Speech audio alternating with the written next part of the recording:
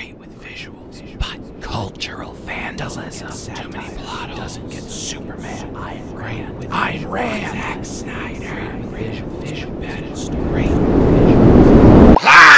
It is I, the Worm's Hole, master of 4 disguises.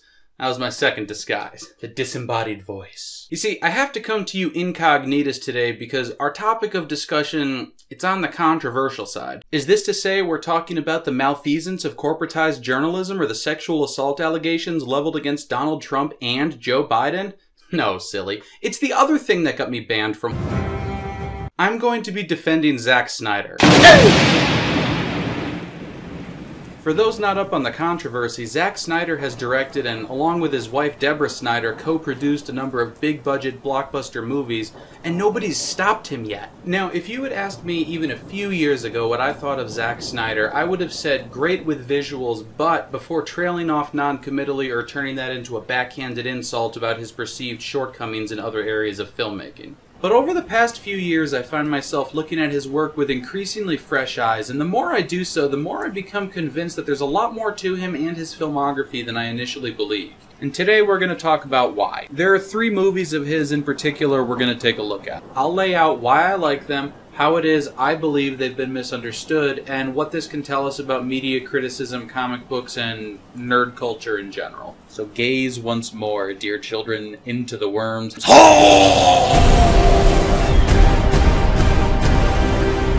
God help us all. Let's start with a movie we've discussed on this channel before.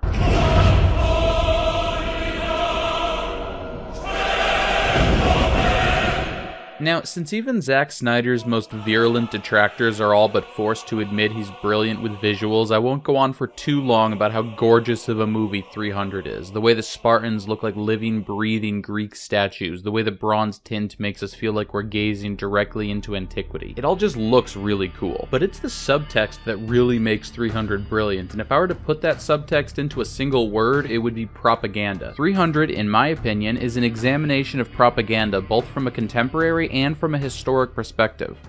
Make every Greek know what happened here. You'll have a grand tale to tell. Now, the story of the 300 Spartans at Thermopylae as propaganda is nothing new. Isn't there something inherently romantic about a last stand? Harold II's posse fighting to the last man to protect their dead king's body, the Swiss Guard holding St. Peter's Basilica from Charles V so their pope could escape down the tunnels, the Warsaw Ghetto uprising, the Battle of Mogadishu. There's something about the idea of a small, doomed, and outnumbered force fighting to the end for a greater cause that just tugs on the human heart like so many marionette strings. And the Battle of Thermopylae is a tune soldiers the world over have been dancing to for quite literally thousands of years. O stranger, tell the Spartans that we lie here obedient to their word. This last message of the fallen heroes rallied Greece to victory, first at Salamis, as predicted, and then at Plataea. But it was more than a victory for Greece. It was a stirring example to free people throughout the world of what a few brave men can accomplish once they refuse to submit to tyranny. This is the entire point of 300. Remember, the narrator Delios was sent away from the final battle by Leonidas. But you have another talent unlike any other Spartan. Tell them my story.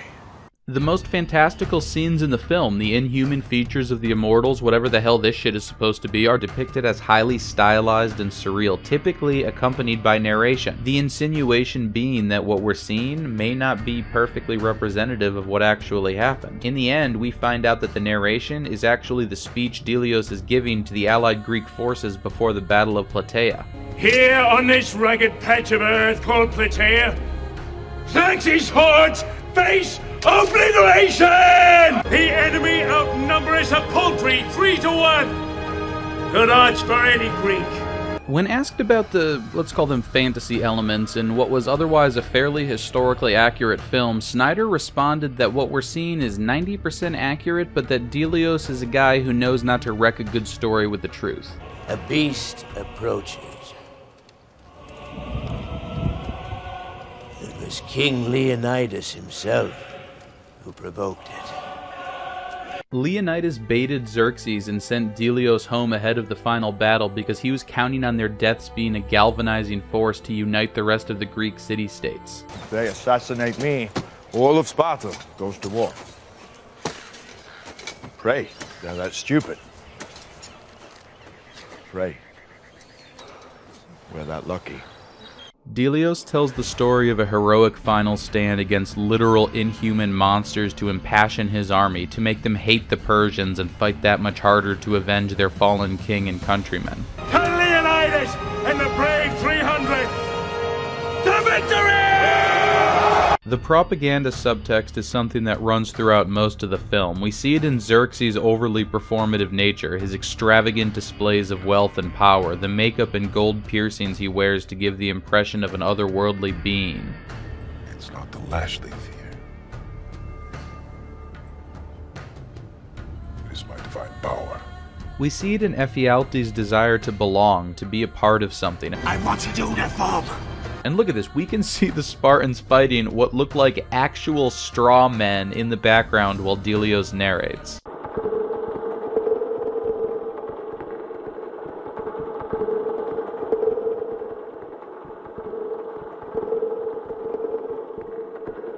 There's an ongoing theme of the Spartans seeking an honorable death in battle, but when Leonidas finally gets there, he has this empty, disappointed, 3 humps in the back of a limo on prom night look on his face, like, this is it? This is what they were building up all these years? Oh, what does this image look like to you, by the way? Think on it a little, maybe it'll come to you. If you remove that silky voice narration, the Spartans really don't come off as any more noble than the Persians. Have the gods no mercy? The Greeks' horror when finding the massacred villagers nailed to the tree, for example, mirrors that of the Persians in seeing the Greeks use their own dead in a similar way. You will pay for your barbarism! Xerxes refers to the Spartans dismissively as a tribe. This is significant because judging by most metrics, the Persian Empire represented a much more sophisticated, what we might call advanced society than Sparta or any of the other Greek city-states at the time. No man, Persian or Greek, no man threatens a messenger. There's no reason we can't be civil. None, sire. The movie opens on a mountain of baby skeletons from all the Spartans that didn't quite pass inspection, and for all Delios and Leonidas' grand talk of freedom, it's debatable how much control over their own fate anyone born into Spartan society really had. Spartans! What is your profession? This scene with Stelios bursting out of a spiky, womb-shaped barrier and leaping straight into battle off the back of the man in front of him is, to me, the perfect visual representation of being born into a society that funnels you straight from birth to war. Literally tearing small boys away from their mothers, away from soft things and feminine influence, and plunging them into a world of pure testosterone-driven male violence. Toward the death on the battlefield in service to Sparta. The greatest glory he could achieve in his life. This symbol on the Spartan shields is a lambda, the 11th character of the Greek alphabet. Before the Peloponnesian War, each soldier painted whatever sigil they wanted on their shields, but around the 5th century this was adopted as the symbol for Lacedaemonia, the region of Greece in which Sparta was located. But this sort of angular, upward thrusting shape can also be a symbol of masculinity, especially in an artistic context, a sort of spatial phallus, if you will. And doesn't this version of it also look a lot like the stripes that the military gives out to signify rank? Look at this scene where it cuts from a bloody spear in battle to a fresh spearhead being forged in Sparta. Then the camera pans over and we see Leonidas' son running around and playing before we come in on this conversation. Your son starts the Gogi next year. That is always a difficult time for a Spartan mother. We're seeing the examination of a society that forges children into weapons. Haven't you noticed? We've been sharing our culture with you all morning. You know, when you think about the way Spartan society is structured, what they value, Xerxes is actually offering Leonidas some pretty favorable terms. I will make a warlord of all Greece. You will carry my battle standard to the heart of Europa. You fight for your lands. Keep them.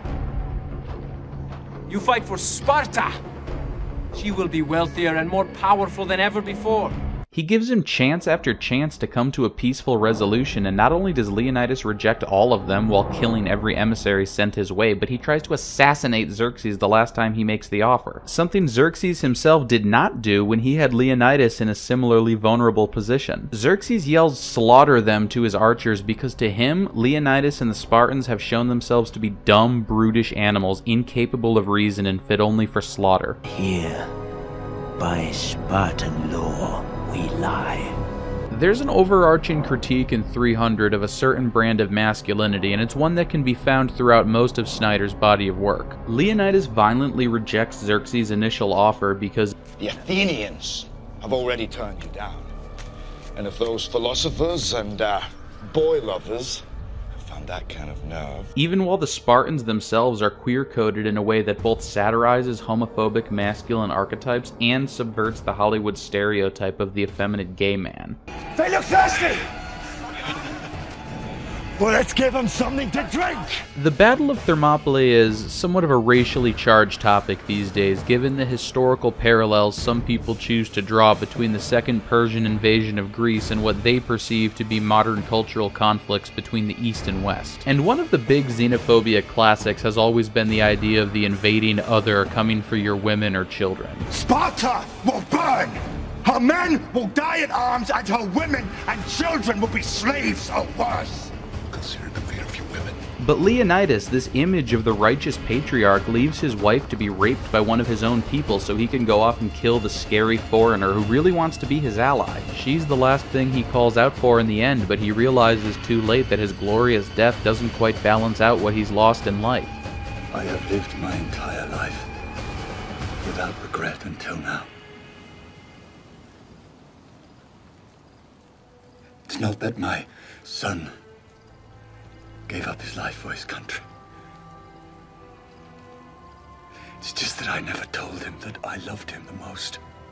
In a lot of ways, 300 is what you could call a modern Greek tragedy. Ephialtes, in betraying the Greeks to Xerxes, is given everything he could have ever asked for, but is ultimately denied the one thing he's always wanted. May you live forever. Artemis gives his son the nod of approval you can tell the latter has waited for his entire life, and in doing so distracts him just long enough to get him killed. Not even in proper battle, but with his back turned and his defenses down. And Leonidas, realizing in that last moment how much of a waste it all was, how his warrior lifestyle only took him from the things that were really important, My queen! just embraces his own end. The final speech Leonidas gives to his men brings his entire life as a Spartan full circle. He calls them children, announces they'll dine in hell with a manic grin on his face. And by Spartan law, we will stand and fight! And die. A lot of this subtext seems to have been missed by some of the more fringe film critics and ill-staffed publications of the time. The New York Times, for example, called 300 as violent as Apocalypto and twice as dumb. Dana Stevens of Slate compared it to The Eternal Jew, an anti-Semitic propaganda film put out by the Nazis during the Holocaust, and this was not the only such comparison I came across. A number of people walked out of the premiere at the Berlin Film Festival, and others stood up and booed when the credits rolled. Lindsay Ellis, a brilliant YouTuber whose shadow, quite frankly, none of us will ever escape from, called the film insidious. And there are multiple videos on YouTube calling it fascist propaganda, some insinuating that Snyder himself is a closet fascist. The Iranian government put out a statement calling 300 psychological warfare and American propaganda, banning it from being seen in the country. Now, I'm certainly not going to tell any Iranian person whether or not they have the right to be offended by anything they see in this movie, but there are two things I would suggest keeping in mind. First, part of what made the Iranian media so uncomfortable with 300 was that it seemed to feminize Xerxes. So in part, I do think this represents a backlash to the larger critique Snyder is making of toxic masculinity and homophobia. Your Athenian rivals will kneel at your feet. If you will but kneel at mine. And the second thing is, I really do believe the historical inaccuracies regarding the Persians are reflective of Greek war propaganda within the film, not of any animus that Zack Snyder himself has for the Iranian people. And this is part of a through line to his work which is highly critical of war and of American military aggression. You haven't idealized mankind, but you've deformed it.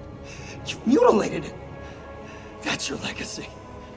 Of course, not all the commentary was negative. Slavjaw Ziggy, a person I'd apparently know more about if I read Big Boy Things, had a significantly more subversive take on the material, keeping the analogy to the modern geopolitics of the Persian Gulf, but correctly, in my opinion, pointing out that in 300 the Persian army represents the larger, wealthier force with far more sophisticated military technology, not unlike the United States, while the Greeks, and the Spartans in particular, are much more analogous to present-day Iran, a small, outnumbered nation reliant on the homeland advantage and nationalistic pride. Zizek compares the archers raining death on the Greeks from the safety of the cliffs with rockets being fired from American warships in the Persian Gulf, the multi-ethnic imperialistic Persians with the modern United States, and the Spartans with something like the Taliban or the Iranian Revolutionary Guard, ready to fight to the death against an invading superpower. We face the most massive army ever assembled.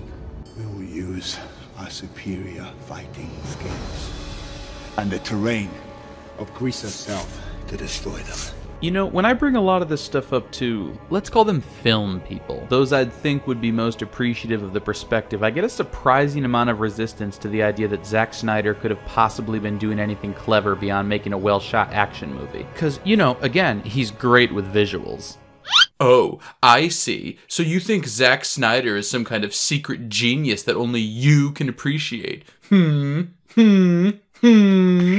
Now, personally, I don't think it matters whether Snyder is being deliberately clever or just sort of bumbles his way into all the subtext you can find in his movies. I really do think art is produced mostly on the subconscious level, and honestly, it just doesn't matter to me all that much whether Snyder himself is brilliant or he just happens to accidentally make beautiful films that move me on an intellectual level. That being said, filmmakers typically don't put the level of care and attention to visual detail it requires to make something this good looking by accident. And you know, for those who accuse him of being like a fascist sympathizer or even a fascist himself based on some vague combination of Rorschach, Leonidas, and this picture of him lifting weights, I don't know, I don't see a fascist adopting multiple non-white children, and for what it's worth, this guy played Xerxes in the original 300 Spartans. Say what you will about Snyder's version, at least all the Persians are Persian, you know? Now, the movie Snyder made after 300 is actually about a bunch of openly fascistic owls who kidnap children and brainwash them into a sort of Hitler Youth reminiscent owl militia. That also kind of parallels the US military. And the one after that, of course, was the infamous Watchmen adaptation about a false flag attack carried out to reorganize global power structures around energy shit with a stand-in for Dick Cheney being shot in the face. But we're not going to talk about either of these today.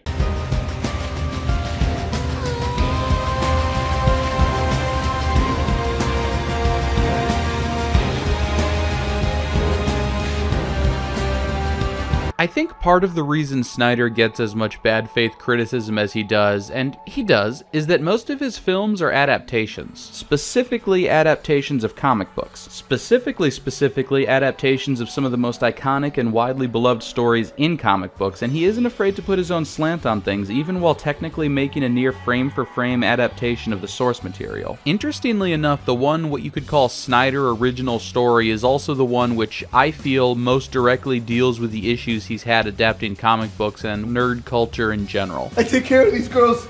I look out for them. These are my girls. Sucker Punch is by far Zack Snyder's most unpopular movie. Which isn't to say it's his least popular movie, that's the owl thing.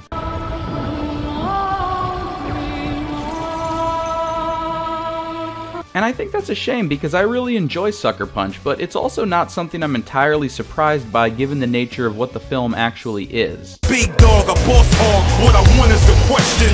Buddy, you're a boy, make a big noise, playing in the street, gonna be a big man someday. The story in Sucker Punch plays out across multiple layers of narrative, and I kind of get a kick out of this having come out less than a year after Inception because Zack Snyder and Christopher Nolan's respective outputs complement each other in some really fascinating ways that I can't really get into right now without doubling the runtime of this video. The first layer, the one presented to us as being most reflective of the reality in which the story takes place, opens on our protagonist, the recently orphaned baby doll being locked in an asylum by her abusive stepfather who schemes with a corrupt staff to have her lobotomized in order to take possession of her inheritance. I don't know what you did to this girl, and frankly, I don't want to know.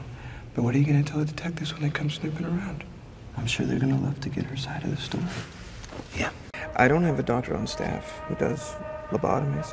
What? But There just happens to be one scheduled to come in. He'll be here in 5 days, so I'll just forge his signature. I've done it 1,000 times. The second layer, where the majority of the film plays out, is a fantasy in which Baby Doll's stepfather plays a priest from a Catholic orphanage who sells her to a brothel owned by a man named Blue. Blue owns the club, and we, my dear, are the main attractions.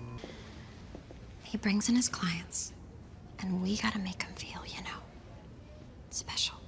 Along with 4 other girls, Sweet Pea, Rocket, Amber, and Blondie, Baby Doll concocts a plan to escape before a figure referred to only as the High Roller can arrive and take her virginity. The plan necessitates gathering a series of items the girls need to get outside, with Baby Doll's primary role being to distract the authorities, the various gatekeepers standing between them and what they need, with a highly sexualized dance that the audience never actually gets to see. We'd be doing all the work while you prance around with a perfect alibi. No, as long as I'm dancing, they won't even know you're there.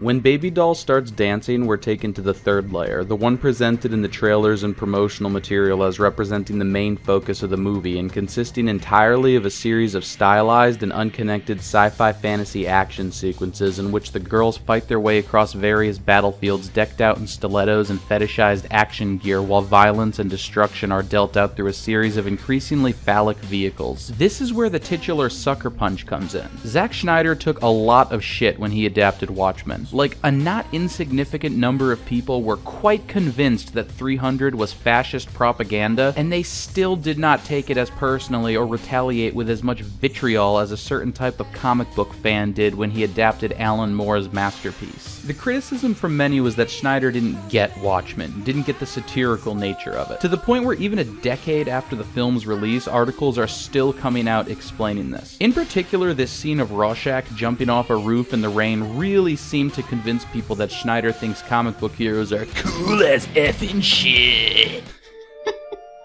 Why is shit okay but not fucking? Anyway, his big follow-up to Watchmen draws you in with these gorgeous scenes of chicks dancing around in high heels and fetish gear fighting robots and dragons and Nazi zombies and shit, but instead of some big escapist spectacle a la The Avengers designed to cater specifically to a certain kind of male audience, like the one that spent the past decade and change waging a spite campaign against Snyder and everything he does, we get something that spits directly in the face of the Avengers' target audience and arguably on the concept of escapism itself. It's a sucker punch to comic book nerds who pretend to be all woke and feminist while churning out and pawing over material every bit as exploitative and demeaning to women as the patriarchal power structures they claim to be critiquing.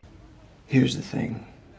This show might be yours, but the girls and you are mine. Me. Your father. Your lover. Your employer! Plotting to take from me my most precious possessions, your very self. There's not a doubt in my mind that Zack Snyder loves comic books, but he fucking despises comic book fans, or at least a certain type of comic book fan, and Sucker Punch is nothing so much as a treatise on the most toxic ways in which nerd culture relates to women, both as fans and as creators. The men in Sucker Punch, with one exception, are a concentration of the most repugnant, vile, and generally unsympathetic pieces of shit you can scrape off the underside of an Applebee's. Whiny, violent, unsanitary, greedy, oozing with inadequacy and a kind of licentious entitlement, using whatever tiny power they can accumulate to exploit and prey upon the bodies of the women in their care. I hold my money with my left, got the world in my right pocket. Smoker, stove with my right in between, counting my profits. Poker faces, I soak up the tasteless display of women on my sofa, doing the type of things I love so much.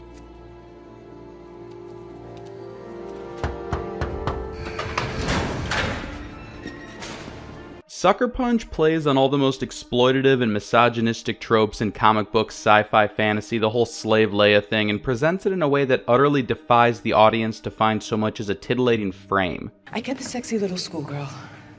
I even get the helpless mental patient, right? That can be hot. But what is this? Lobotomized vegetable? Baby Doll is all tricked out in fetish gear and pigtails in a way that makes her look both sexualized and childlike. She always has this sad, pained expression on her face during the action sequences that can't help but remind the audience what's actually happening to her. Where is my mind? Where is my mind? There's a kind of connecting thread between Sweet Pea and Baby Doll from the moment we make the initial jump from the real world to the first layer of the fantasy.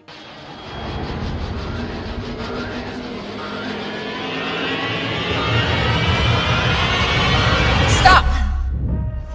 Get that thing away from me. Get it away from me! And shut off that damn music!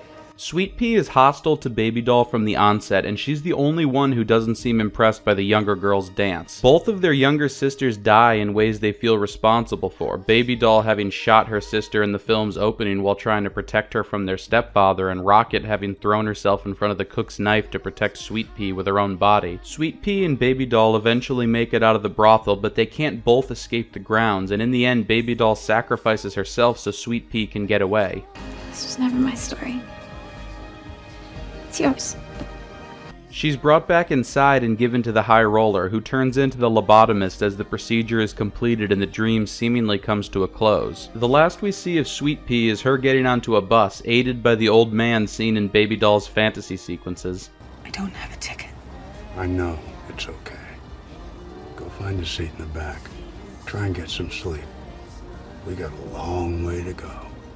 Some have taken this to mean that what we're seeing is still part of Baby Doll's fantasy, her mind now completely closed off to the real world, but I think there's a bit more to it than that. Sweet Pea is taller than Baby Doll, taller than any of the other girls, and is consistently depicted as being the pragmatic one, the adult in the group. She's suspicious of Baby Doll, convinced she's gonna get her sister killed, and there are a lot of little scenes where they look at each other in a mirror or say things like this.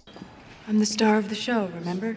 We don't see Baby Doll's face for a long time after she's lobotomized, and there are indications that even the level of narrative presented to us as representing the real world may in fact be another layer of fantasy. The film opens on curtains being pulled back, hinting that we're still being told a story, and Baby Doll's stepfather has the same black eyes effect that the Persian immortals do when he attacks her in a very stylized opening. I think Sweet Pea and Baby Doll are the same person, that Sweet Pea is Baby Doll having grown up. There are certain visual signifiers connecting various levels of the story. The slain younger sister, violent penetration, a bullet shell falling to the ground, a light bulb breaking. I think something happened to Baby Doll. Someone got shot, her sister died, and when she came out the other end of that experience, she was Sweet Pea. Sweet Pea is suspicious that Baby Doll will get Rocket killed because she blames herself, or more specifically the girl she once was, for her little sister's death. Baby Doll sacrifices herself so Sweet Pea can escape because sometimes, in order to grow, in order to become someone else, our younger self has to be left behind. The movie itself has been her retelling of her own story, the journey that brought her from that one person to the other. The old man is someone who helped her out of a bad situation, and she put him in the story. Remember, don't ever write a check with your mouth you can't cash with your ass. But there's still more to it. I consider Sucker Punch to be as much about art as it is about misogyny and exploitation. We see this in the scene between Baby Doll and the High Roller. Played by John Hamm, pretty much the face of creative consumerism as far as 2011 pop culture was concerned, the High Roller is depicted nowhere near as base or disgusting as the other men who visit Blues. He's not interested in forcing himself on Baby Doll, at least not directly, because it's not her body he wants. It's the thing that can't be taken. He wants her to love him in an authentic way, not because he's paying for something artificial. You want me to lie to you? No, I don't. All I require from you is a sliver of a moment. I think this is how Snyder sees the movie-making process, comic book movies in particular, and the way studios buy off artists to, if you'll forgive how pretentious this sounds, capture their truths. If Blue represents the territorial nerd who only understands sex and art through entitlement or possessiveness, You'll never have me. Ever. then the high roller is this archetype we have of the Hollywood money man who sees art as just another commodity to be bought and sold. I think Snyder sees having to work for studios like having to whore yourself out to wealthy money men. It's demeaning and can even feel violating, but in an insane, corrupt, greedy world, sometimes it's the only way you, and by extension your art, can survive. It's just the best option available, and sometimes, just sometimes, even against all the odds, with all the compromises and the whoring yourself out and selling off little bits of yourself, sometimes you can still find that moment of genuine truth amidst all the ugliness. Sometimes you can still reach someone. Did you see the way she looked at me? Just in that last moment. The high roller penetrates Baby Doll, breaks her hymen in the brothel at the exact moment the doctor lobotomizes her in the asylum.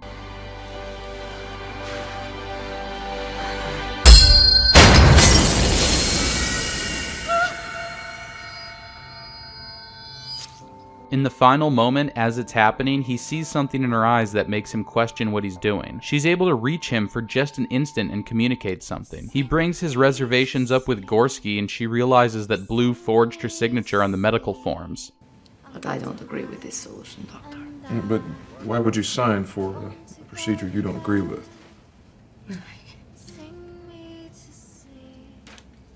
I take care of these girls. I look out for them. These are my girls. Tell them. Tell them! Get him out of here. No! Wait! It's not me who wants your stepfather! I'll tell you everything! I'll tell you about the money! I'll tell you... If Baby Doll represents the initial idea inside the artist's mind, pure and unmolested, then Sweet Pea represents the realized form, the movie we actually get to see. You have to live for all of us, ma'am. Baby, no. You Yes, can't do that. Sweet Pea. You're the strongest. You're the only one of us that ever had a chance out there. You're going home and living, that's how we win. One of my favorite scenes in Sucker Punch is the musical bit where Blue and Gorski sing "Love is the Drug" while each of the girls performs their dance and Baby Doll can be seen cooking and doing laundry in the background. Musical montages like this are one of the things Snyder is most known for, and aside from just being a really well-shot piece of filmmaking, I think it kinda says some interesting things with regards to the critique Sucker Punch is making of exploitation and false empowerment, as well as the general roles society is comfortable with women taking: servants, caregivers, things to be protected or punished. Large portions of it were cut from the theatrical version of the film, as well as a few other important scenes, such as the final interaction between Baby Doll and the High Roller. Some of this was added back in for home release, but apparently there's an even longer director's cut out there featuring, among other things, a musical number from Baby Doll that has yet to see the light of day. A lot of Zack Snyder's films get this kind of treatment, which I think really represents a loss, both for the artists whose work winds up being messed with, and for the fans who miss out on the complete story as a result. And it is artists, plural. If a word like auteur applies to anyone, it applies to Zack Snyder, but if left solely to his own devices, none of these films could ever exist. Film is a collaborative medium, maybe the ultimate collaborative medium. It's something where dozens or even hundreds of artists come together to create something no single one of them could make on their own. Many fans of Zack Snyder and his films have rallied around seeing completed versions of certain works of his, and in doing so have made him, in the eyes of many, a kind of figurehead for the rights of the artist. There's something kind of poetic about this when you think about where the discourse surrounding Snyder's work was about 10 years ago, but the truth is he's far from the only one whose work is being messed with when these films are cut down. How many hours do you think it took to animate the Black Freighter segment of Watchmen only for it to be cut from the theatrical release? How long do you think Emily Browning spent rehearsing for Baby Doll's musical number, which has yet to be released in any format at all? I see Sucker Punch as the repudiation of this idea some people have of the perfect, crystalline vision that exists within the mind of the artist. Baby Doll is pretty and captivating in a kind of way, but she's not real. She never feels authentic as a person the way Sweet Pea does. All that gyrating and moaning, the dance should be more than just titillation. Mine's personal. It says who I am. What the heck does yours say? It says I'm gonna escape from here. Sucker Punch is the movie where I feel like I finally started to get Zack Snyder, where I went, oh, He's making that kind of movie, and suddenly all these little things from his other films started to make sense. Imagine for a moment if people applied the same sort of narrative strictures to something like Antichrist or Mother that people cite as evidence of Snyder's movies being dog shit. It would come off as complete goddamn gibberish, right? To me, Zack Snyder's movies are something like visual poetry. There's a lot of symbolism and visual storytelling that's doing the legwork for straightforward narrative realism. And I feel this often doesn't get taken into consideration by people who point out what they perceive to be plot holes or other structural narrative failings in these movies. It's like reading poetry and judging it by the prosaic standards of a novel. This isn't to say one is better or worse than the other, they're just different types of writing. There's this sense among a lot of cinephiles, the real elites, you know, people with Greek screen names, that Zack Snyder can't be making high art, capital F films, because he's adapting comic books. And in fact, the lack of conformity of his work to the standards of what we typically think of as a properly adapted comic book movie represent his failure as a director. And then comic book nerds hate him for reasons that are legion. I don't know, I guess there's something about a man without a country I just can't help but root for. Of course, not everyone is as generous in their readings of these films as I am. Zack Snyder. Definition: anytime a person tells an elaborate story with no point or plot whatsoever. Do you ever wonder how zombies became so played out, or why blockbusters have to be dark and gritty these days? This is a story about a bad film director, and the very bad ideas their movies are spreading. If war kicks off with Iran in the coming months, I'll know where to point the finger of blame, and it won't be the White House. Well, Snyder's directing again, so you can throw any possibilities of the film containing subtlety or nuance right out the window. Snyder's flattened and killed lots of other great female characters, and some male ones too, so now will obviously ruin the first modern interpretation of Wonder Woman, where she even gets her own movie.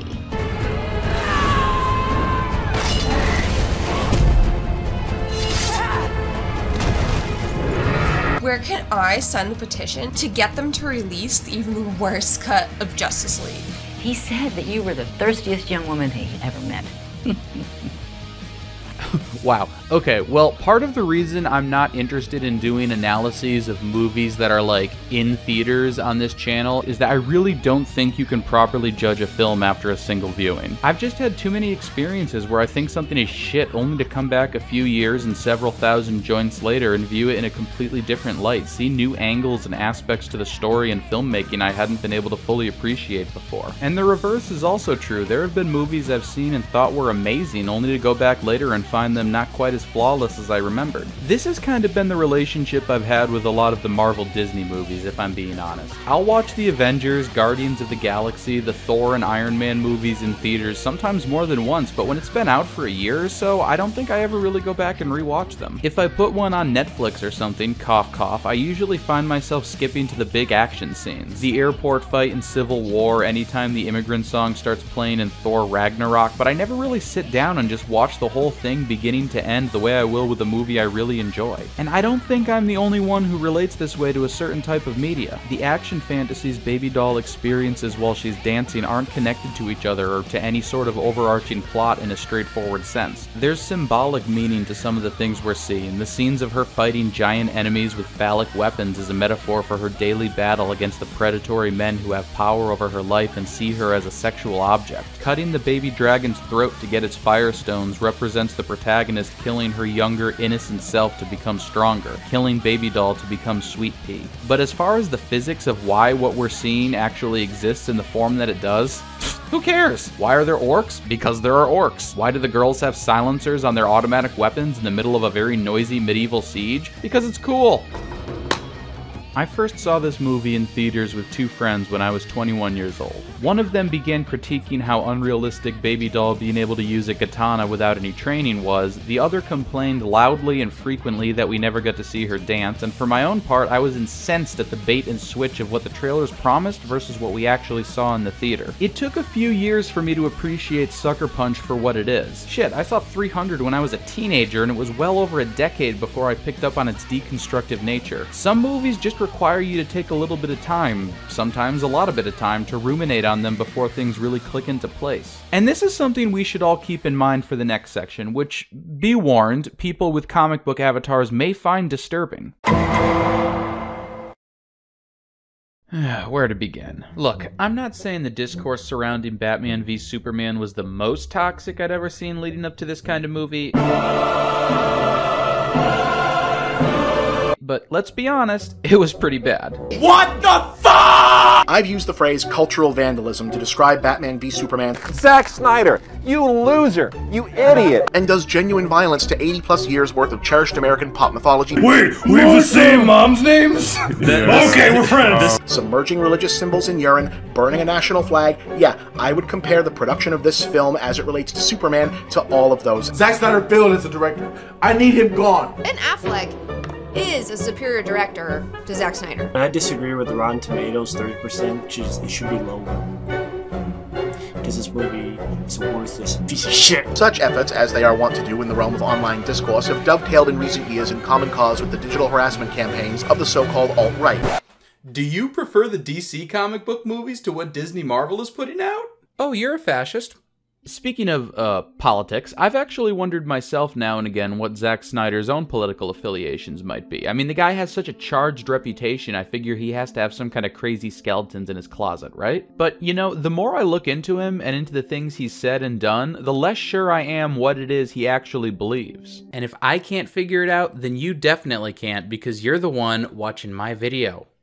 See how that works? So I won't pretend to know what Snyder's politics are. What I do know is that his body of work is highly inclusive, consistently featuring prominent roles for queer people, women, and people of color, that it's critical of war while distinguishing between the troops and the military-industrial complex, and that it frequently criticizes capitalism, violent masculinity, and patriarchal power structures. So why are there dozens of articles written about how he's this big-time objectivist? Why are there videos on YouTube calling him a crypto-fascist? Where is this reputation coming from? There are three quotes in particular I often hear cited as evidence of Zack Snyder being either a ham-fisted simpleton too dim to understand the subtext and satirical nature of the stories he's been allowed to violate, or an irredeemably twisted psychopath committing cultural vandalism who must be destroyed at all cost. Batman could get raped in prison in my movie, fuck Marvel, and The Fountainhead is an interesting book. To which I reply, get over it, that was David Ayer, and let's talk about The Fountainhead. Or more specifically, let's talk about the woman who wrote The Fountainhead. I haven't read either of Ayn Rand's most famous novels. Turns out no one has. But her work has been inspirational to plenty of writers I do very much enjoy and admire. Like James Clavell, who, in addition to King Rat and some forgettable book about ninjas or something, wrote Taipan, quite possibly the greatest father-son story of all time. To be honest, I really don't know much more about Ayn Rand or her work, beyond that she's gotten somewhat of a politically charged reputation after Ted Cruz and a bunch of assholes named Paul made her the figurehead for the philosophy of being a selfish dick. But I'm not going to discount a director whose work I very much enjoy because they may have drawn inspiration from a controversial book. Interestingly enough, Zack Snyder is himself now planning on directly adapting The Fountainhead, so maybe I'll have to read it after all. It sounds like the kind of thing I'd be interested to see his interpretation of. Honestly, whatever his vision for it might be, I have to respect the guy for even attempting that adaptation. This is the man who remade Dawn of the Dead, who adapted Watchmen and gave 300 the Starship Troopers treatment. And this is to say nothing of the balls it took to make Man of Steel the way he did. Props, by the way, which go out to everyone involved in the project, not just the director, because there may in fact be a Harry Potter Defense Against the Dark Arts style curse on the character of Superman, given that every actor who portrays him either dies prematurely or finds it impossible to get meaningful work after. Toss a coin to your witcher, oh valley of plenty, oh valley of plenty, oh. Kirk Allen, George Reeve, Lee Quigley, perhaps most famously Christopher Reeve, who survived a terrible, life-changing injury while playing Superman, recovered over years, had a remarkable life and career afterwards. The guy cameos in 2 episodes of Smallville, bam, dead. Speaking of Smallville, has anybody seen Tom Welling since that show went off the air? Yeah, me neither. Still stronger.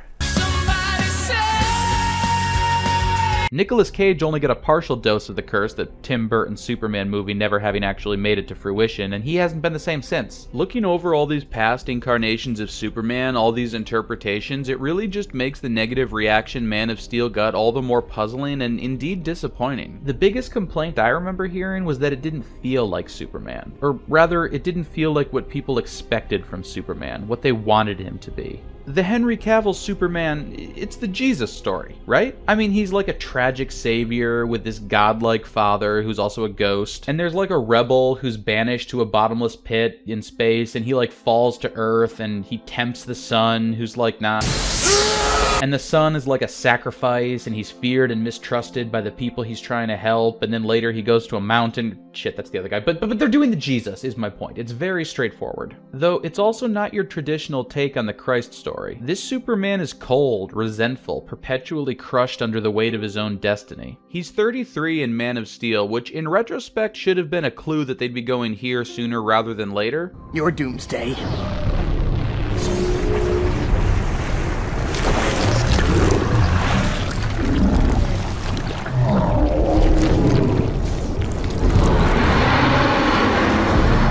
Superman's casket goes into the Earth the same way that the Kryptonian thumb drive goes into the ship's terminal, which is what allows Jor-El to upload his consciousness, his spirit if you will, into the ship itself. This symbolizes the spirit of Superman's sacrifice, for lack of a better term, uploading itself into our world. Superman is gone, but in this sense his spirit is still with us. He can't save us anymore, but his sacrifice can inspire us to save each other. And maybe, just maybe, I remember a YouTube comment from back in like 2012 or so when Man of Steel was first coming out that made a very distinct impression on me. It talked about Superman's origins being the creation of two Jewish immigrants in the early 20th century made to inspire hope in people. It went on about what Superman has meant to each generation and ended saying that America is heading into troubled waters and needs Superman again. It was a pretty good comment, as YouTube comments go. It was succinct, topical, didn't say anything disparaging about Muslims, pretty much the gold standard, really. So this isn't any shade against the author, whoever that nameless poet may be. But I think it's reflective of an unfortunate attitude that a lot of comic book fans have regarding these stories and characters. Even before Man of Steel came out, people had already made up their minds on what the movie should be, what it was supposed to be, which, to my way of thinking, represents a very narrow path for someone to walk without retreading what's already been done with the character in previous adaptations. Personally, I kinda like it when a character or a story we know is taken in a new direction that maybe we're not accustomed to. Which brings us to Batman v Superman, and before we really start digging into it, there is one thing to keep in mind about the film. Which is to say, it's a fucking Watchmen adaptation.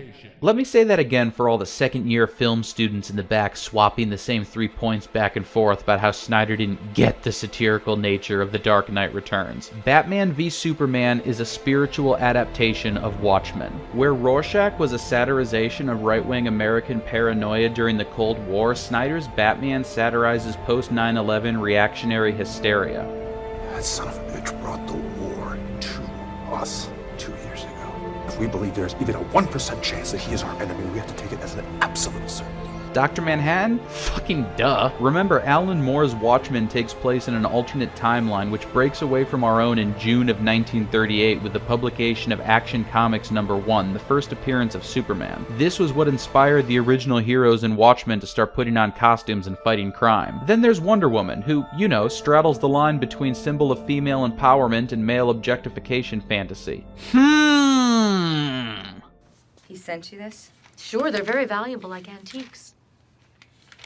Mother, this is gross. I think it's kind of flattering. That cool as effing shit line came from a Collider article written 10 years after the release of Watchmen, I guess just to commemorate how much the author didn't like it and how Zack Snyder simply didn't get the satire at play. Citing as evidence of this decade-wrought thesis the action scenes in Batman v Superman being too cool.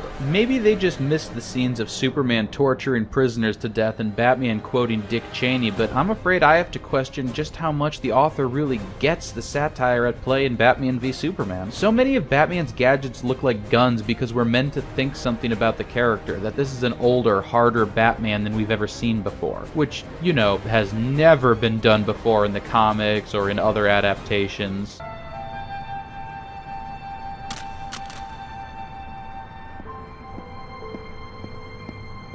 The guns are unsettling when this Batman uses them. They're meant to be shocking. In the Tim Burton movies, they're fun.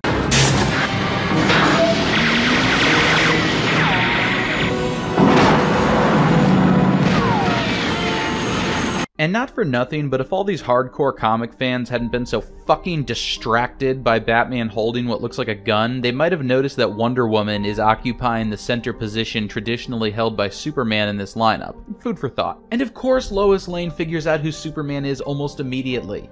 Harry, come on, it's me we're talking about. I'm a Pulitzer Prize-winning reporter. Superhero comics go to an absurd length to explain why thousands of people aren't being killed every time two super beings have a punch fight in the middle of a crowded city. Batman v Superman rubs your face in it, forces the audience to confront the aftermath of such a spectacle in grisly, merciless detail.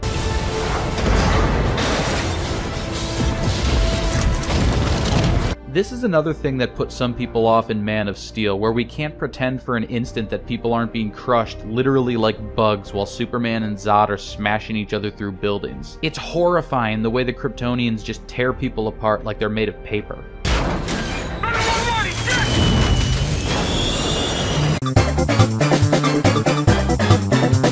And then you come and say to me something about like, oh, my superhero wouldn't do that. I'm like, are you serious? Like, I'm like down the fucking road on that. You know what I mean? So, and it's a cool point of view. Look, I'm 100% fine with it. It's a cool point of view to be like, my heroes are still innocent. You know? My heroes didn't fucking, you know, lie to America. My heroes didn't, you know, embezzle money from their my heroes didn't fucking commit any atrocities. I'm like, that's cool, but you're living in a fucking dream world, okay? So that was from a panel at a charity screening in which somebody asked Snyder about Batman killing people in these movies. It was reported by various publications as a profane tirade and a rant accompanied by this picture. What an honest way of reporting the Q&A segment of a charity event. I love more than anything, you know, Superman and Batman, but in, you know, in the same way that Alan Moore was fed up with the fucking like, okay, no, you know, they do this. The great shame to me of the whole affair surrounding these movies and the way they were received is that most of what people were put off by really seemed to become more palatable as the larger story unfolds. The mass urban destruction that felt so gratuitous in Man of Steel made a lot more sense after Batman v Superman came out and we all saw where they were going with it. When Ben Affleck was cast as Batman, the internet lost its collective shit for what felt like months, and many of Batman v Superman's most vocal critics have praised his portrayal of the character as one of the best parts of the movie. My own major beef with Batman v Superman the first time I saw it was that it felt like too much was crammed in. In particular, Doomsday and the death of Superman really felt tacked on. But, you know, rewatching it and trying to pick out what I can of the original story in Justice League, I do see the bones of something very interesting, very Snyder-like, and very unconventional for a comic book movie to attempt. Now God is good as dead. Zod's final act in Man of Steel is to attack Superman and the people of Earth because he sees them as having taken away his reason for being. I exist only to protect Krypton. That is the sole purpose for which I was born. I'm going to make them suffer, Cal. These humans you've adopted, I will take them all from you one by one. He forces Superman to kill him, essentially committing suicide by cop because he no longer has any reason to live except to take his anger out on a world that stole his vision of paradise. There's only one way this ends, Cal. Either you die or I do. Never. Lex Luthor reanimates his body in a kind of existential tantrum at the vacuum created by Superman's existence and the death of traditional human notions of meaning. Doomsday is the embodiment of Zod's nihilistic rage, incubated in the Nietzschean twilight of idols. The first thing it does is attack its creator because it's angry at being alive without a purpose. And when it kills Superman, there are these black veins growing along the spike protruding from its arm, like it's injecting something into the hope symbol on his chest. But the bell's already been rung, and they've heard it. but in the dark, among the stars. In Justice League, or at least the version we've been allowed to see thus far, I do see the early stages of what I think would have been Snyder's take on Reign of the Supermen. But instead of an exploration of grief and the futility of trying to replace a loved one after they're gone, Justice League was to have been about finding purpose in a meaningless universe. Instead of a series of Superman stand-ins wearing literal S's on their chests, we're given alternate paths to meaning. God is dead, so now what? Do we continue bonding with machinery in hopes of one day transcending our flesh? Immerse ourselves in art and culture, cram as much work, food, and media as we can into the time we've got? It caused me to burn a tremendous amount of calories, so I am just a black hole of snacks. Live lives of pure individualism where we act for our own interests and values, or build financial and technological empires? You could tell they were going a certain way with it, and that it was saying something about us, about people. Sticking with the Christ metaphor, imagine if the fascist soldiers in The Nightmare had crosses on their shoulders instead of Superman's crest. It makes me think of a quote I've heard, sometimes attributed to FDR, other times to Billy Graham. When fascism comes to America, it'll come wrapped in a flag and carrying a cross. Of course, the final version of Justice League wound up going in a different direction with things. I believe in truth, but I'm also a big fan of justice. In the end, God has returned to set everything to rights, Wonder Woman is back off to the side where she belongs, and the Flash finally gets his fist bump. Booyah.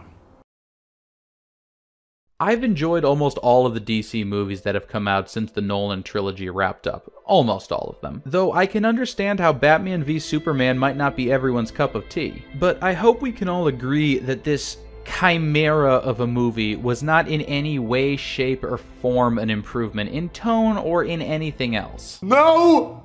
No! I said you don't go! You come back to me. There are parts of it I liked. The opening montage, which I was surprised to find was in fact made by Joss Whedon, was pretty cool. The Kent farm being foreclosed on is actually very powerful imagery, and this guy with the sign right here, that's for sure supposed to be a nod to Snyder's efforts, saying like, I tried, but fuck it, I give up. This is what you said you wanted. Hope you enjoy it. My man. I bought the bank. Like I said, very interesting that Zack Snyder is now adapting The Fountainhead. People wanted this to be like the Marvel movies, specifically like the Disney Marvel franchise, only with the DC lineup. They wanted the big build-up where everybody gets their own little origin movie, then the team-up, then the big crossover event, etc. and so forth. What we got was a little different, but in my opinion, still very worthwhile. The Marvel movies are fun. I'm not denying that. I have fun watching them. I've seen most of them in theaters and own several on Blu-ray. Definitely all the ones I use footage of in this video. They did something really amazing building this universe, this franchise, and they... Thanos was a stupid fucking villain, okay? Everyone knows most of the Marvel villains are bad, but don't act like Thanos is the good one. His plan is to destroy half the life in the universe to, what, conserve resources? How does a Malthusian apocalypse make any fucking sense where interstellar travel is this easy and there are other habitable planets? What happens when people just start breeding again? Why not just double the resources? In the next movie, I guess he realizes how fucking stupid this plan was and decides to just do the generic villain thing anyway. Destroy the universe, become a god. I will shred this universe down to its last atom.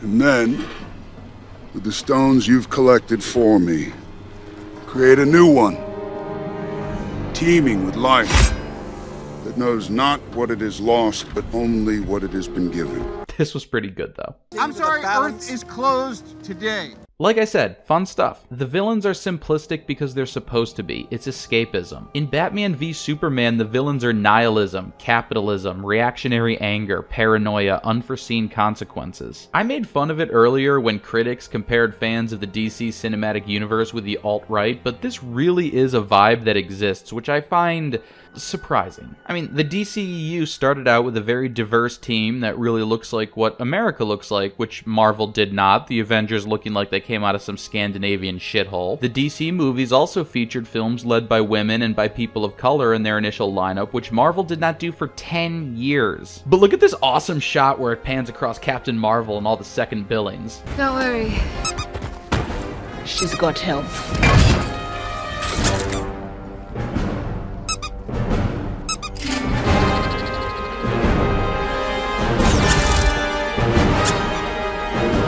Yay, feminism! I'm with her. You know, it's often pointed out by a certain type of self-hating individual who was once hurt very badly by a female that Wonder Woman really wasn't that great of a film. I'm paraphrasing somewhat to remove the racial slurs. And the truth is, yeah, it's maybe not as great as some of the praise would have you believe. In fact, in terms of feminist representation and social relevance, I would easily put Marvel's Jessica Jones ahead of Wonder Woman for its explorations of abuse and gaslighting and... You hired Sissy with my money to take you out. $50 and a pack of smokes. Not to kill me. Then what? I'm pregnant. Still.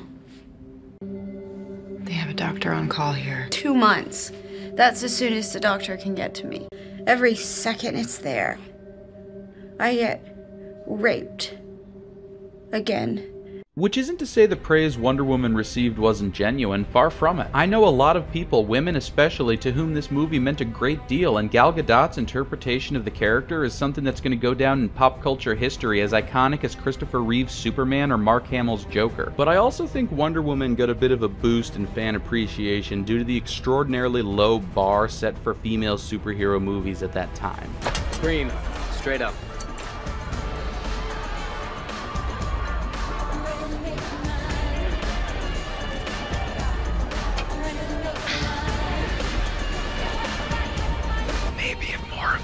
Directed by women, it wouldn't have been a problem. I think it's a shame that Disney Marvel was making all these technically proficient movies for over a decade and never once thought to put a woman or a person of color in the lead role until the last year or two.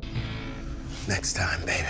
And while these are both, of course, the products of large, financially driven movie studios, the respective attitudes that the Snyderverse and the Disney Marvel movies have towards wealth and power are substantially different. In Man of Steel and Batman v Superman, everything is owned by one of two companies. Daily Planet. Wait, do I own this one? Or is that the other guy? Batman doesn't work with the cops. Bruce Wayne owns the cops. We have somebody at the prison?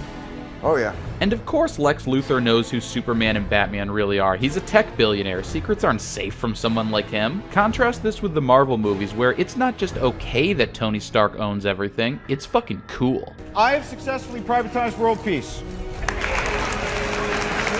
And honestly, he's better at running things than our elected officials. Remember Civil War, where the conflict is whether superheroes should be tools of an inept government or have the authority to act unilaterally? We act by the consent of the governed, sir. Yes, dear. Batman v Superman begins with an American drone about to deliberately kill a member of the press in order to wipe out a group of militants she happens to be standing next to at the time. Superman drops out of the sky at the last instant, destroying the missile and the drone that carried it. This is a powerful, subversive use of the figure once billed as representing truth, justice, and the American way. Contrast this with the way we first see Iron Man in action, demolishing a group of similarly Araby militants from within the safety of a high-tech suit of armor. Technology. It's always been your Achilles heel in this part of the world. Sure, Tony Stark got wealthy selling arms, but he's into tech now. It's okay to give him ultimate power. He'll do the right thing with it. And interventionism isn't so bad when you think about it, so long as you're woke AF and you look rad when you do it.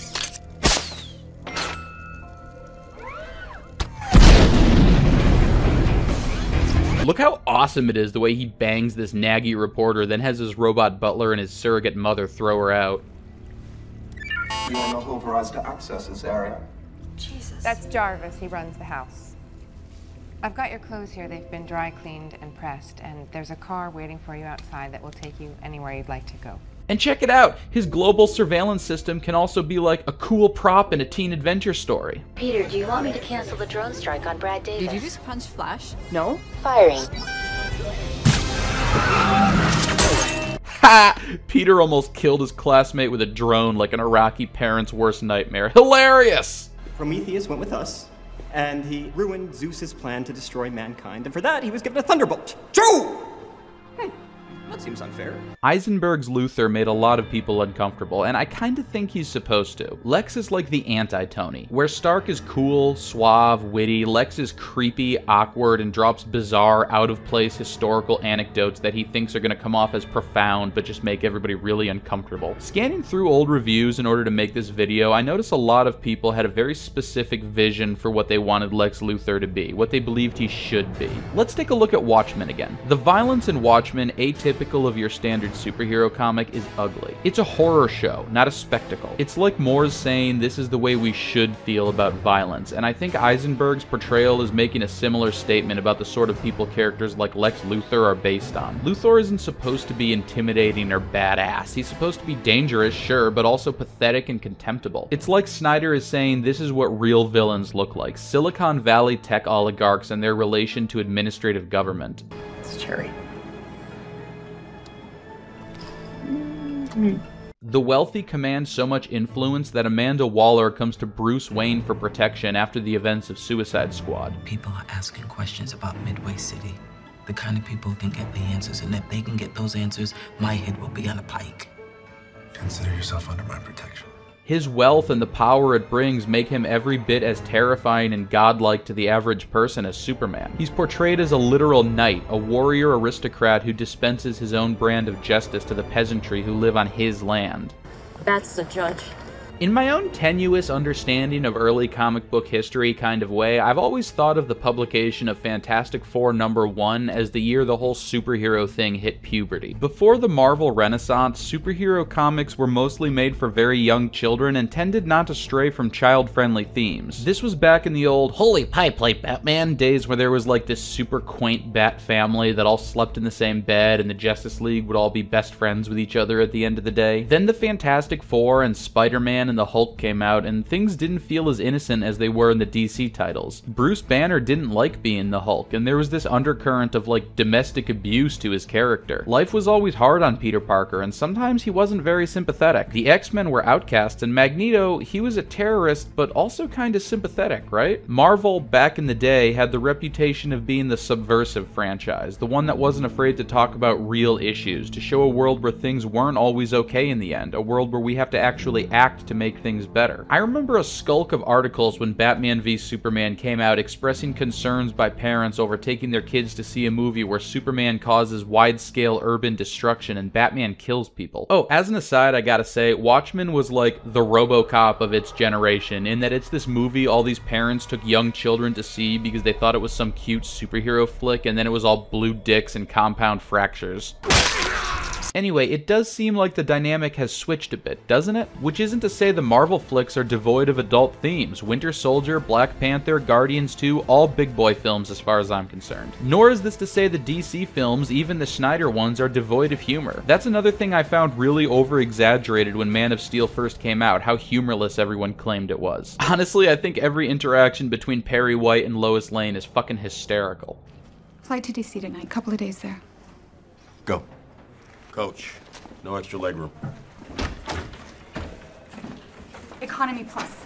Coach! I love the scene where somebody on television insinuates that Lois knows who Superman is, and before he finishes speaking the sentence, Perry is already calling her. The Daily Planet's Lois Lane knows who this guy is, and I think that she's the one that we should be questioning. The Marvel movies are a lot of fun. They're excellent escapism, and I can't wait to see what the next phase brings. What we're getting from Snyder isn't escapism, it's anti-escapism. Batman v Superman casts actual TV personalities and political commentators and has them talking about comic book shit like it's really happening. Every act is a political act. Is it really surprising that the most powerful man in the world should be a figure of controversy? It takes the fun, super-powered action spectacle we're used to getting in this type of movie and turns it into a horror show of the sort of all-too-real mass violence that's plagued the collective American subconscious for 2 decades. Which, now that I think of it, is actually a through line transversing most of Snyder's material. Batman's opening monologue is an expression of the innocence lost feeling we have looking back on a pre-9/11 America. There was a time above, a time before. There were perfect things, diamond absolutes. Things fall, things on earth, and what falls is fallen. The first time we see Batman in action, he's scurrying along the walls like some kind of creature. Next is in The Nightmare, and then when he has what looks like a rifle over his shoulder. The message is clear. So falls the house of Wayne. I wasn't being facetious earlier when I compared this interpretation of Batman with Rorschach, that is to say, a satirization of a kind of right-wing American ideology, though not necessarily a comical one. It's a joke. It's all a joke. People exaggerate the degree to which Rorschach in particular is supposed to be a parody. Yes, he's a demented hobo who breaks into people's houses to eat beans and violently assaults those he perceives to be criminals, but he's really not supposed to be markedly less sympathetic than like the comedian Ozymandias, Dr. Manhattan. What I think Snyder did with Rorschach is offer people a way out. Rorschach was done wrong by life. He's confused, and yes, it's made him into a violent lunatic, but he wants to be the good guy. He sees himself as doing the heroic thing. Why are so few of us left active, healthy, and without personality disorder? Under the best of circumstances, Batman is really only a few shades from this already, if we're being honest. If an actual billionaire or like an ex-cop or something dressed up in a costume and started beating the shit out of criminals, we'd strap that motherfucker to a gurney like Hannibal Lecter. We're criminals, Alfred. We've always been criminals. Nothing's changed. What we're seeing here is Batman at his most fascistic, his most authoritarian, but also his most vulnerable. He stockpiles weapons and ammunition to kill an alien because of an attack that triggered memories of his own childhood trauma and feelings of helplessness. Things come to a head when Lex, aggressively coded like a Silicon Valley tech billionaire, artificially creates an ideological conflict to set Batman and Superman against each other. This is important. Their division is largely manufactured through manipulation of finances and the media. Lex plays off Bruce Wayne's PTSD and Survivor's Guilt, uses KG Beast to vilify Superman, has branded prisoners assassinated. I tell you, it frustrates me to hear people accuse Snyder of not understanding the satirical nature of stories like Watchmen or The Dark Knight Returns, because while he's not necessarily satirizing the same things, there's clearly satire at play here. Look at Batman's face going into the Save Martha scene. Look how he throws the spear away. You know, it's true what they say about little boys. What I think Batman v Superman is satirizing, born with no natural inclination to share. It's right there in the title. Anyone who's ever read a superhero comic knows this is a thing, right? Every single time a superhero has fought another superhero in comic books since comic books have been invented, they fight and then they talk. A lot of people, for whatever reason, seem to make a pretty big deal out of the movie being called Batman v Superman instead of Batman vs Superman. But I actually don't think the V in the title is supposed to be short for the word versus. I think it's a feminine symbol. Remember this symbol on the Spartan shields, that kind of primitive phallus we talked about? Well, if you turn it upside down, the downward angle represents the antipode to the masculine, the womb, the yin, the passive principle of the universe, lunar energy, and flowing water. If you make this symbol with your index and middle finger, it means peace. Actually, it was Winston Churchill who first used this hand sign in 1941 to signify V for victory.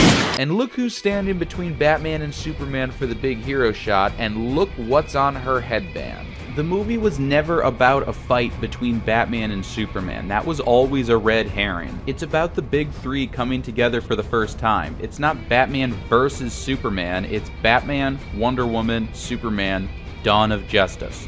Get it? In addition to entirely missing the symbolism, I can't help but think getting hung up on the V in the title of Batman v Superman is kind of like getting hung up on the title in Sucker Punch or how homoerotic the Spartans were in 300. That is to say, you're kind of falling into the trap. I mean, really, their conflict could have been solved with, like, a conversation. Couldn't it? Right here, Superman totally could have explained the situation, but instead, look at the bitch you thought look he gives Batman before tackling him through a building and tossing him into the bat signal. This was about sending a message, a display of dominance. Stay down! If I wanted it, you'd be dead already! Batman v Superman is satirizing the whole screw attack, alpha dog, outskirts, thunderfuck, who would win in a fight, superhero smackdown thing. Just like fucking Watchmen did. Oh, and as long as we're talking about the not quite 8-minute fight, there's another really stupid thing that a lot of people got hung up on, like the V in the title. We're supposed to assume he planned to get his ass kicked around the building for a lot of the fight in order to make sure it all ended up with Superman landing right near where he put the spear at the beginning. Oh look, Batman was totally able to lead the battle to this spot, even though that's goddamn impossible. It might be the stupidest thing in this movie, which is saying something. Let me draw you a picture. This is where Batman left the spear, inside the building with the bat signal on the roof. He waited for Superman, next to the building with the spear inside of it. Superman tossed him onto the roof of that building, Batman gassed him and kicked him through a skylight, then he gassed him again and threw him down some stairs and dragged him to where the spear is. Everything he did was to move Superman closer to the spear, literally exactly what he does with Doomsday later in the movie. It's really not that convoluted. Which is kind of the point. The fight was never meant to be the big superhero showdown everybody wanted. It's poking fun at the very concept. You know, it's true what they say about little boys. Born with no natural inclination to share. Batman and Superman have these massive cleft chins that are accentuated with the same shadow makeup that made the Spartans' abs pop in 300. And yes, the fight ends when we see the big bad Batman was just a little boy trying to compensate for a childhood trauma he never recovered from. That solved, Batman takes just enough time to change out of his fuck-around pants before giving us what unquestionably has to be the best action sequence ever filmed with the character.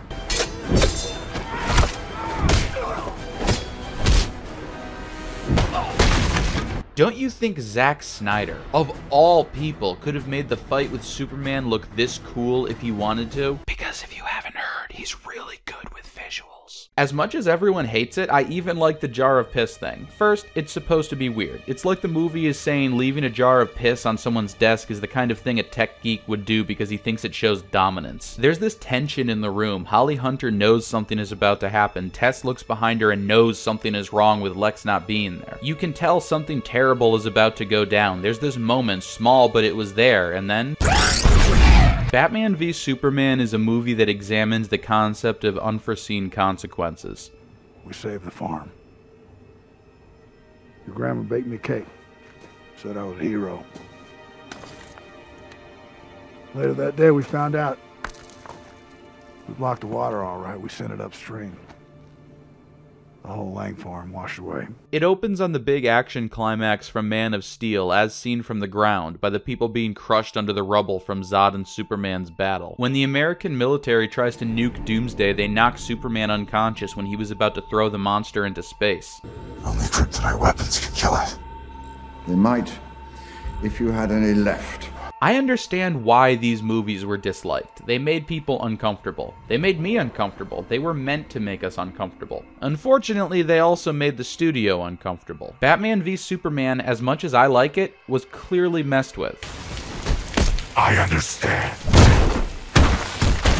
Like, I strongly feel Batman said something else here before Superman shoves him that was hastily cut. A lot of people have pointed out how out of place the Justice League teaser email felt, and whoever was responsible for spoiling Doomsday and Wonder Woman in the promotional material should be severely punished. I've heard the entire marketing team was fired, and that's a good start, but do we really want to allow people like that to continue breathing free air? Food for thought. Snyder stepped down after initial photography wrapped on the sequel to deal with the family tragedy ahead of sweeping studio-mandated reshoots. There's been a good deal of speculation over whether Snyder left willingly or the studio forced him out, and whether he really had a say in who his replacement was, but the truth is nobody really knows what happened unless they were personally involved in some way with the project. We all know the rest. Joss Whedon was brought in to make everything more fun and added things like the Amazonian door closer women in metal bikinis and the red sky and the hysterical scene where Flash trips and face plants in Wonder Woman's boobs.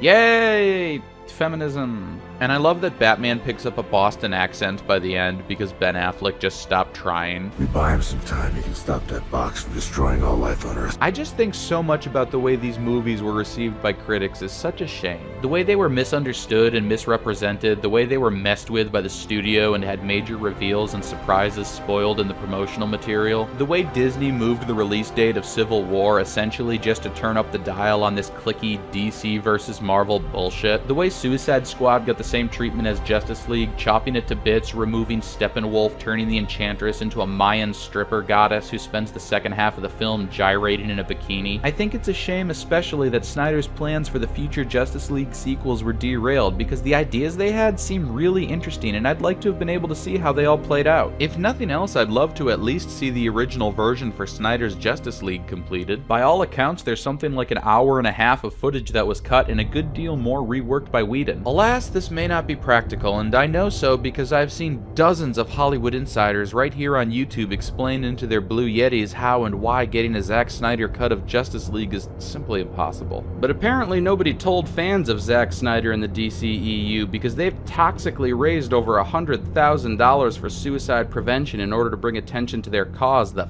fascists.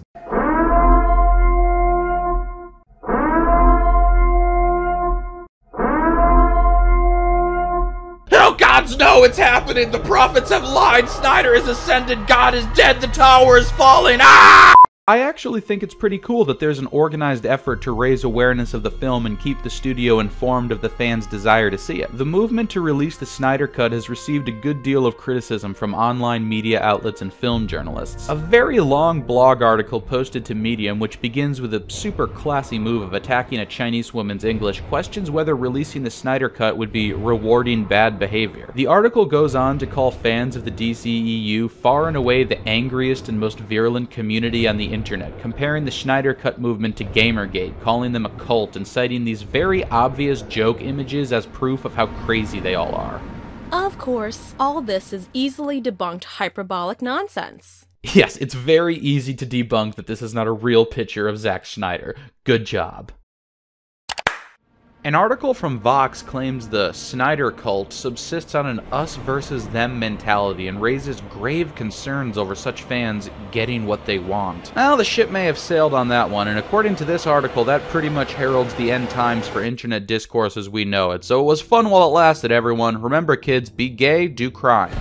They bullied those who thought the theatrical released version of the film was good, but more than anything else, they bullied Warner Brothers, who clearly went in a completely different direction than what Snyder was planning. The defensiveness, paranoia, jealousy, insecurity, hostility, and entitlement of the worst subsections of Snyder fandom has allowed their simple passion for superhero cinema to metastasize into a cancer which threatens to spread and engulf all online spaces. Instead of leading to change, the increasing number of fan petitions is merely exacerbating the culture of toxic fandom. Snyder's fans have prowled social media, proselytizing and harassing Warner Brothers into acquiescing to their demands. It cannot be overestimated how the Release the Snyder Cut faction have contributed to the level of toxicity in genre fandom today.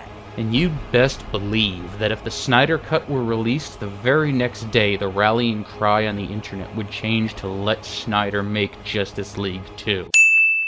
Even if the film is released, there's little evidence to show their cycle of vitriol and entitled behavior would come to an end.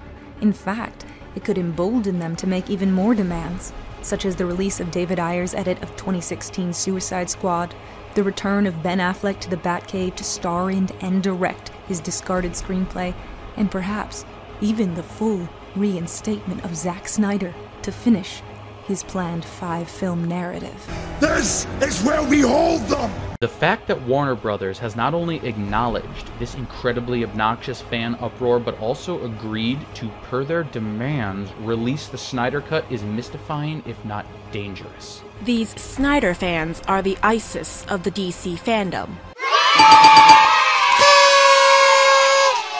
A lot of these articles that paint such vivid pictures of a vitriolic fan mob demanding their movie the way they want it, I notice, fail to mention exactly why the original cut was changed in the first place. Because it's not like Batman v Superman was received with anything like toxicity or entitlement by comic book fans. Imagine claiming that a group subsists off an us versus them mentality in the same breath that you refer to them as a cult. I find the Gamergate comparison in particular to be rather galling. Whose personal information has been hacked and made public over the Snyder Cut? How many speaking events have had to be closed down because of literal fucking terrorist threats? How many people have had their relatives and family members harassed and stalked? Have any of these directors been forced to flee their homes and go into hiding because of thousands of online stalkers? Fucking no, they haven't. And while a few angry boy men made rather lucrative cyber stalking careers off of Gamergate, I don't recall a lot of that money going to charity. And I don't mean to diminish online harassment. I've been harassed before. before, and even doxxed twice on previous accounts, once by a vindictive ex and once by what most people would probably consider a hate site. And the latter in particular was a fucking awful experience I can only describe as turning over a rock and seeing your own face underneath. And people who do that kind of thing, especially over nerd shit, are just the worst kinds of imp.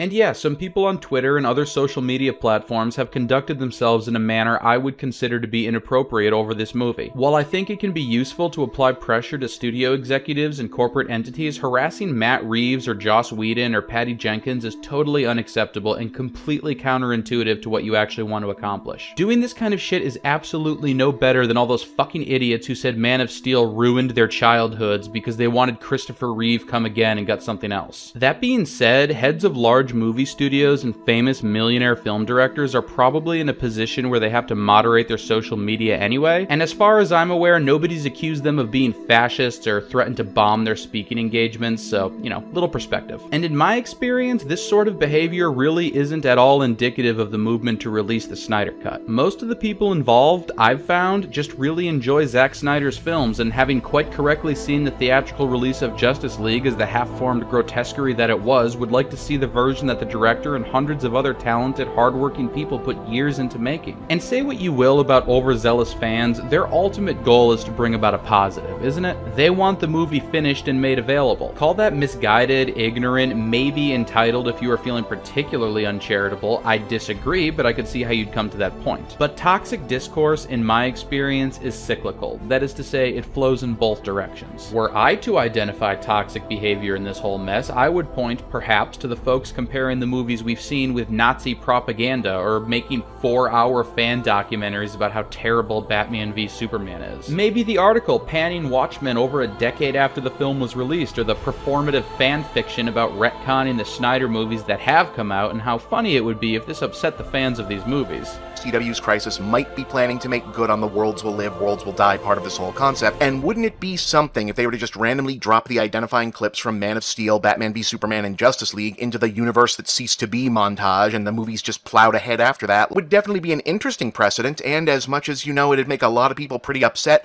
I think it'd be pretty damn funny myself.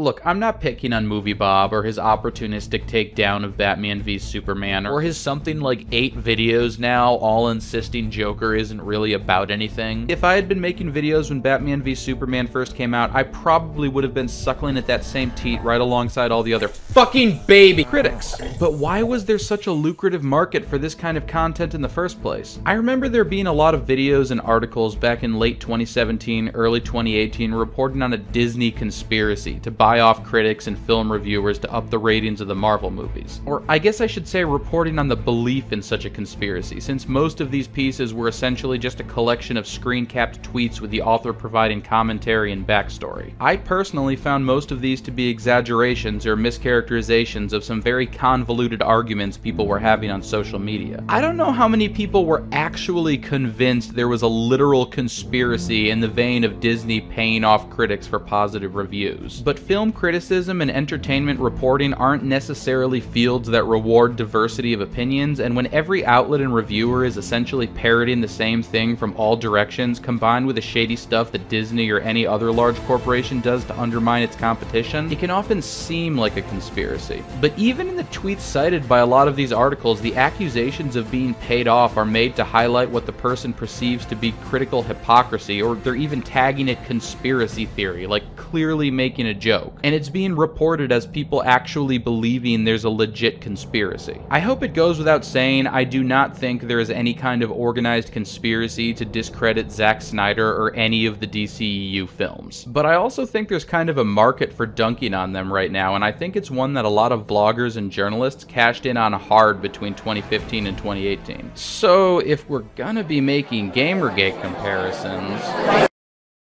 The nature of Zack Snyder's work is such that it almost defies mainstream acceptance. And as those words come out of my mouth, I'm very aware of how pretentious they sound. And you know, I'm not that guy. I swear, I've never set foot in a film school in my life, and if I had my way, the word auteur would be launched into the fucking sun. But I also do feel like Zack Snyder is one of those artists, and there are a few in every generation, whose work is widely misunderstood by critics in its own time. What I find so disappointing about Snyder's most dedicated fans fans, the ones continuously advocating for the director's cut of Justice League to be finished and made available, being mischaracterized as a cult or as toxic, is that aside from, in my experience, this being the absolute farthest thing from the truth, they really are doing something very valuable in organizing fans and spreading awareness about the film and about Snyder's work in general. To say nothing of the now hundreds of thousands of dollars raised for the American Foundation for Suicide Prevention and other charitable causes. I wrote and recorded most of this essay before the latest updates dropped, but I did want to ask a brief I wrote and recorded most of this essay before the latest updates dropped, but I did want to add a brief segment congratulating and indeed thanking everybody in the community who's come together to help facilitate this. Not in the least because of the sheer volume of negative publicity that the movement and for some still inexplicable reason Snyder himself have gotten over the past few years. And I get it, who wants to read about artists' rights and six figures in charitable donations when you can be scrolling through the umpteenth article in a row about the toxic people who are bad and the bad things they do? A lot has been written and recorded about the Snyder Cut movement over the past few years, but most of the ink, pixels, whatever, have been about the assholes. And that too is a shame, because there are a lot of really awesome content creators out there who haven't gotten nearly enough positive attention because the spotlight is always on a handful of other people's abusive tweets. Fiona Zhang is one of the founders and most prolific organizers in the movement, as well as the creator of ForSnyderCut.com, probably the most valuable and supportive resource I've been able to find for cataloging, organizing, and archiving information related to Zack Snyder and the director's cut of Justice League. Chris Wong's a huge fan of the DCEU, who posts almost daily updates and discusses news as it comes out on his podcast, Ping Pong Flicks, right here on YouTube. Kea Sengupta runs a blog called Nerd with Words, where she writes about Snyder's movies and the DCEU films, as well as a plethora of other topics. All of these people, as well as many others in the community, are well worth checking out, and I'll be linking their stuff in the description. Zack Snyder has had an audacious career, to say the least, and his superhero universe is essentially a deconstruction of everything that fans have been trained to expect from the genre. I very much see how his work would have a strong but niche appeal and develop what you could call a cult following, while also not necessarily being everyone's cup of tea. But that alone doesn't explain why the discourse surrounding his work has always been so contentious, and if you've noticed the music is starting to pick up, it's because we're entering another montage. Even though I don't doubt that the yet-to-be-named Batman vs. Superman project has the potential to be compelling, it will never be able to outgrow Zack Snyder's adolescent view of superheroes, which clearly exists just so Snyder can make racist, sexist, reductive films about them. You are despicable. You are ruining movies. Batman v Superman ruined these characters for a generation. Zack Snyder, you are 45 years old and you're making movies for 15-year-olds. When Stanley Kubrick was your age, he had made 2001. Zack's icky response interview was something we should have expected, but that doesn't mean we have to take Snyderism sitting down. Master of right-wing propaganda? When Steven Spielberg was your age, he was prepping Schindler's List. When David Lean was your age, he had made Brief Encounter. Get a life! The return to homoeroticism in his recent comic book efforts are arguably due to Grindr. What? Are arguably due to Grindr proving that many 20-year-old boys don't exactly find the idea of a giant god king who wants to have his way with you particularly scary. Snyder's tone-deaf attitude to the content of his films, prioritizing visuals above narrative, makes them frequently problematic, often hurtful odes that very rarely don't resemble Aryan propaganda. Snyder manages to demonstrate both his undoubted strengths as a visual artist as well as his obvious shortcomings as a profoundly flawed storyteller. This not only makes him selfish, it makes him pretty stupid as well. You're so fucking stupid! You're so fucking stupid! In retrospect, it was inevitable. It's like Brexit or Donald Trump's clinching of the presidency. First you hear that it happened, then, even if you wanted it to happen, you're shocked. And they've heard it.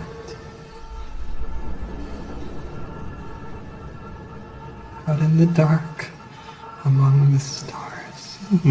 I've probably gone on long enough at this point about why I like these movies. I guess the question I'll close on is for those who hate them.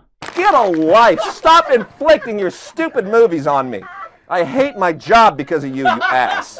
Why? Why all the negativity? There have been dozens of interpretations of these characters. Why did these movies cause such a visceral, such a personal reaction in so many people? Why do so many want them to simply not be? I can't answer that because I don't know. Maybe you don't either. What I do know is that Zack Snyder makes very inclusive movies with multi-ethnic casts, and people call him a fascist. Almost every one of his films contains a critique of capitalism, and he's called an objectivist. And for all that people praise his talent with visuals, I find that very few actually make any kind of an effort to really look at what those visuals are saying. I'm not saying he's a genius. I'm not qualified to determine whether someone is a genius or not. But none of the things I've described in this essay require a genius to create, and I only even bring this up because that's always the ridiculous straw man people turn to, that because I compliment Snyder's work or put the slightest degree of thought into reading it, I must be in a cult and think he's a genius. And Rorschach, and look at this picture someone edited of him as a messianic figure. You see, it's a cult. Maybe he's a genius, maybe he's an idiot. Maybe he's just an oddity of nature, that right confluence of quirks and fetishes that sometimes makes for really interesting art. Maybe it doesn't matter, and what we perceive as intellectual disparities between human beings, artists in particular, are really just differences in perspective and life experience. I like Zack Snyder, or rather I should say I like his movies. I like them quite a bit, and while art of any kind is of course subjective, I do think the majority of professional critics, as well as the self-styled forum critics who parrot their opinions for social media cred, could stand to look a little more closely at his work. I did, and I found a lot more to it than I expected.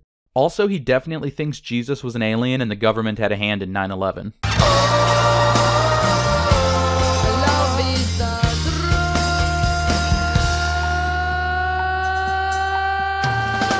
Thank you for watching, especially if you've stuck with me all the way to the end. And Zachary, if you somehow see this, I apologize for all the times I pronounced your name Schneider. I swear I re-recorded the audio for this like 3 times, but I know a bunch still got through. Normally this is the part of the video where I plug my Patreon, but in keeping with the spirit of the movement that's come to surround Zack Snyder's Justice League, I would instead encourage anyone who's enjoyed this video or any of the films discussed therein to make a donation to the American Foundation for Suicide Prevention. Their website is on your screen right now, and I'll be including a link in the description to this video. In addition to the usual names, I also want to thank Gremlin, Athena Reddy, Rebecca Kaya Sengupta, and Mia Mulder for lending their superb vocal talents to this video, as well as Hilbert of History with Hilbert for letting me use his animation, and Elio Garcia for helping me track down that panel from Frank Miller's 300, and whom I forgive for his crimes against me. And pointedly not Film Gob.